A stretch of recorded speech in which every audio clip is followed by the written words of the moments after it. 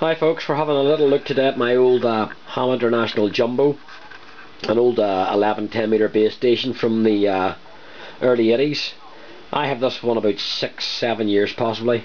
Bought from eBay purely on a nostalgia trip, simply because when I was 13 or 14 I simply couldn't afford one. And my friend's brother had one, and we thought it was just an absolutely astounding radio in its day.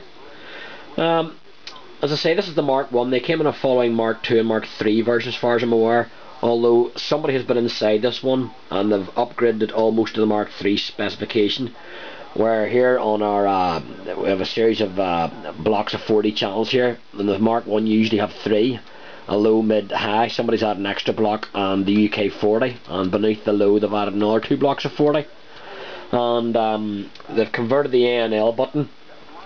That will give you the alpha channels, and the noise blanker button that turns the Roger bleep off and on.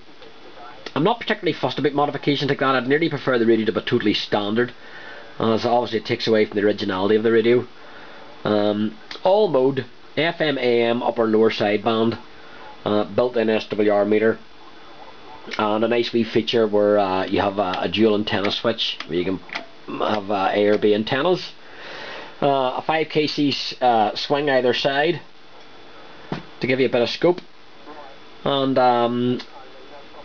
for the condition of it, I would give it a 7 out of 10. It has the odd little ding about it, the odd little mark, but for a 30-year-old radio you can't complain. I have the original microphone, although however I have this little power microphone connected to it. I can't put my hand in the original microphone at the moment.